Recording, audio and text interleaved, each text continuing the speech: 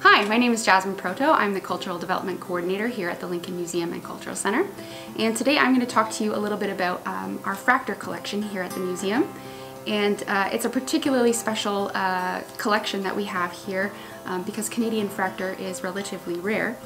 So Fraktur was a type of watercolor and calligraphy that was primarily done by Pennsylvanian German Mennonites. And they brought this type of folk art with them when they immigrated to Canada from Pennsylvania in around 1780 to the 1830s is when this particular folk art was popular.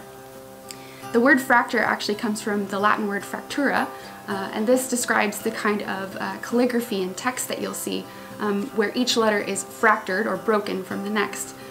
There are different kinds of Fraktur fonts, but the most common is black letter or Gothic, and you'll see that used in a lot of German texts, particularly from the medieval period around 1500s onwards. And we are very lucky to have a large Fraktur collection.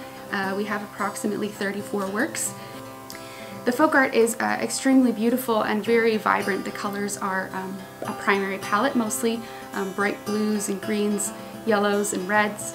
And this Fraktur was very sensitive to light. So in order to preserve this collection for future generations, the museum was interested in creating some reproductions so that we can display the Fraktur for the public to see, but also keep the Fraktur safe for future generations to enjoy. Watercolor is notoriously delicate, and light exposure will fade the colors and the Fraktur designs over time. Alright. So for works on paper, it's actually best practice for the people who are working with the material to use clean, dry hands with no lotion and no jewelry. We never touch the surface of the painting itself, so we always handle the sides, or sometimes we handle the mount. So this is an acid-free matting board that we use to keep the object stable.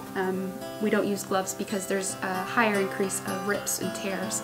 So that's one reason why conservators and museum professionals use clean, dry hands when handling anything made of paper.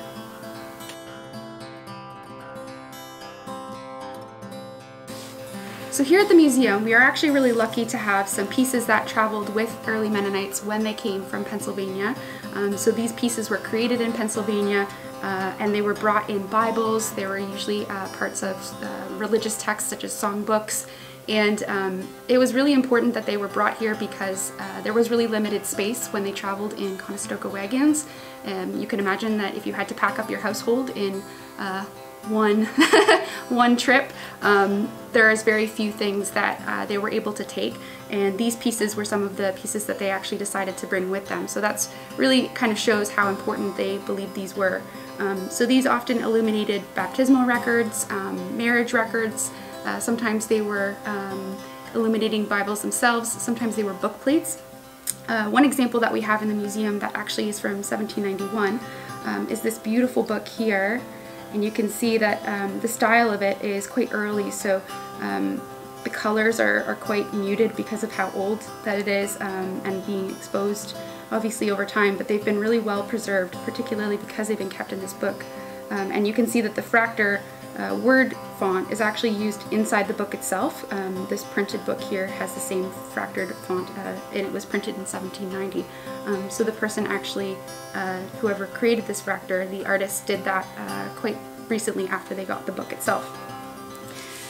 Finding a book of this exact size and the exact kind is quite difficult, so our conservator was able to find something similar. So this book was actually created in 1780, so it's of a similar time period, but she made the actual Fraktur reproduction to scale, so it's exactly the same size as it is in this smaller book here.